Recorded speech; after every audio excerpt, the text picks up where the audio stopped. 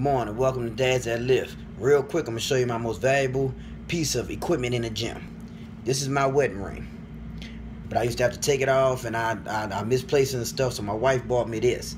This is something that replaces my wedding ring, where I can use in the gym, and I don't even have to take it off to lift weights. I can grab bars and everything. I used to I couldn't lift with my real ring because gold is malleable, so it scratching up my ring. Sometimes I tie it to my shoe and lose it. So she got me she ordered it from this place in Orange County or something, in some little town, and it comes with a neat little storage pack. You know what I'm saying? You put your ring on it. See, I got the camouflage. I'm from Louisiana, so we soldiers.